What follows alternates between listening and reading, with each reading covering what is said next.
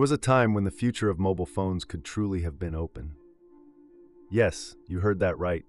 There was a time when smartphones could be completely open source, free, and even distributed with RPM and .deb packages. A time when Nokia, the European giant of mobile phones, dominated the global market with a 50% market share and was building something revolutionary, MeeGo.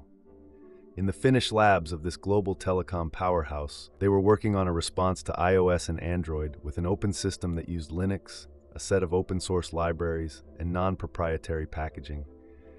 This could have changed our perspective forever and the way we interact with smartphones today. MeeGo was a collaboration between Nokia and Intel, and the project was overseen by the Linux Foundation.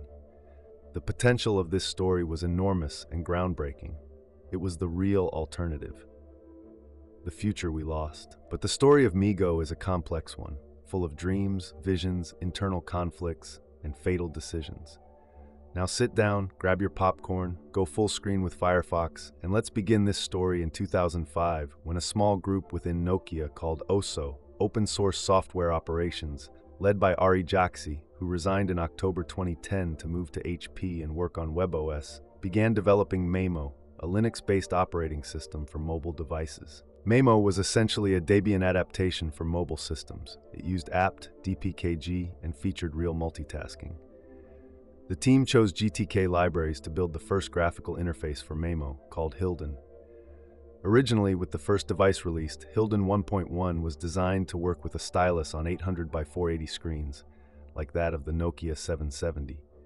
It included a task navigator, status bar, application launcher, and content area. It was modular and optimized for small screens. It supported true multitasking with multiple desktop-style windows. The first implementation of Hilden on Maemo was in the Nokia 770 Internet tablet, released in 2005 with Maemo 1.1 based on Debian and GPE, later evolved with GNOME components. It used the full GNOME infrastructure, GStreamer, dbus, gconf editor. With the birth of these early prototypes, the 770 and later the N800, the small Maemo development team, despite having limited resources, demonstrated remarkable agility. Ideas flowed freely, but the hardware components were often low quality, and much of the work was outsourced, which created further technical challenges down the line. Meanwhile, a growing unease spread through Nokia's halls. The flagship OS, Symbian, had dominated the mobile phone market for years, but that dominance was built on fragile foundations. Symbian was a system designed for limited devices, with physical keyboards, small displays, and essential features. It wasn't built for the fast-approaching future, an era of increasingly smart, connected, flexible devices capable of replacing a computer in users' hands. Those working at Nokia knew it. A revolution was on the horizon. It wasn't just about adding features to phones anymore, but rethinking entirely what a phone could be. A new system was needed, a new approach. In 2007, Nokia was experimenting with a small group developing prototypes in collaboration with subcontractors, often Chinese and Indian. But communication and management issues caused significant delays. Team dynamics were anything but harmonious, and the project was slowly growing alongside the bureaucracy. At the same time, another company was betting everything on a revolutionary idea not far from Maemo's path, the iPhone. But Apple had a clear, cohesive, and powerful vision, not just for the device, but for its marketing, its ecosystem, and the business model around it. They managed every detail, from hardware and suppliers to strategic partnerships. What they presented to the world was nothing short of shocking. The iPhone. I won't tell you anything you don't already know, and sadly, you probably have it in your pocket. But it wasn't just a device, it was a declaration of war, a manifesto for what personal technology was becoming. And Nokia? Nokia held 50% of the global phone market in 2007. It had resources, engineers, and everything needed to respond, but that very success made everything more complicated. The iPhone wasn't revolutionary in itself. Nokia engineers already had internal prototypes that could have rivaled it. The real issue was the shift taking place between hardware manufacturers and service providers. Nokia was firmly rooted in the old model, with Symbian as its crown jewel. It sold incredibly well. That success made them hesitant to bet everything on Maemo. To launch a project like iOS or Android, centralized platforms combining software, hardware, services, brand identity, third-party developers, app stores, telecom operators, and hardware partners. You couldn't afford to have two competing business models. You had to make a choice, and Nokia didn't. They chose to protect their market share by prioritizing Symbian while continuing to develop Maemo. In 2007, Oso officially became the Maemo team. Ambitions grew. The Nokia N810 arrived. It could have been the first Maemo phone, but the phone functionality was removed for political reasons.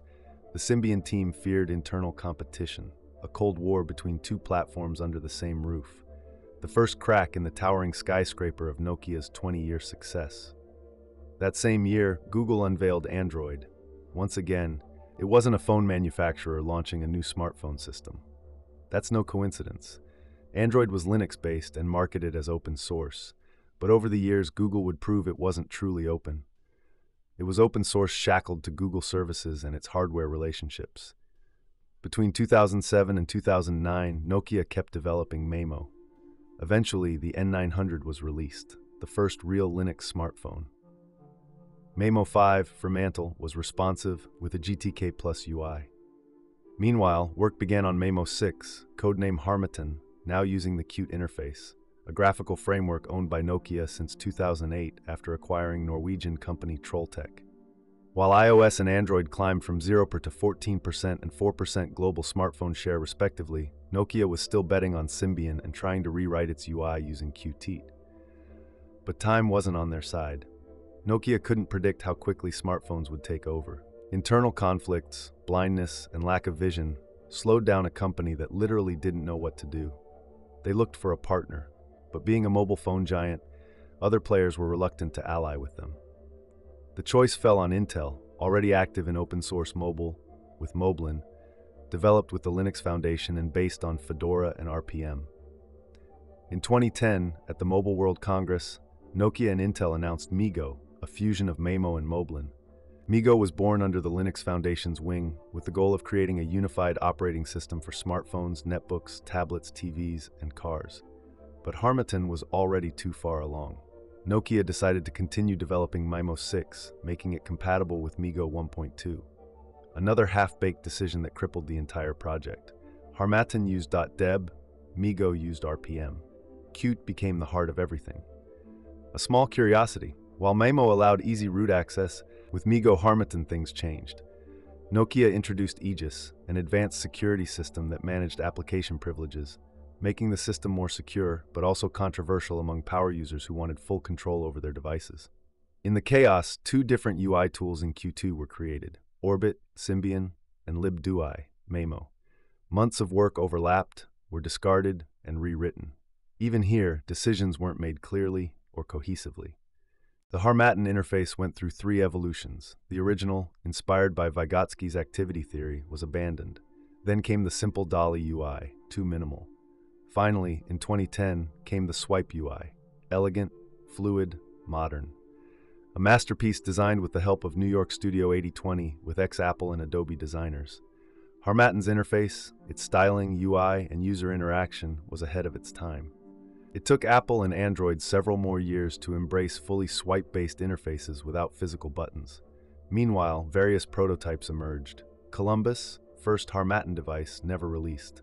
DALI, with QWERTY keyboard, became the N950 for developers.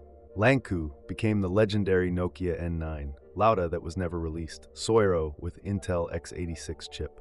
Senna, a Harmattan tablet, killed before launch. On June 21, 2011, Nokia unveiled the N9, a design and engineering gem. Unibody polycarbonate, curved AMOLED screen, Swipe UI, a product years ahead of its time, indisputably brilliant, and tragically, born already dead.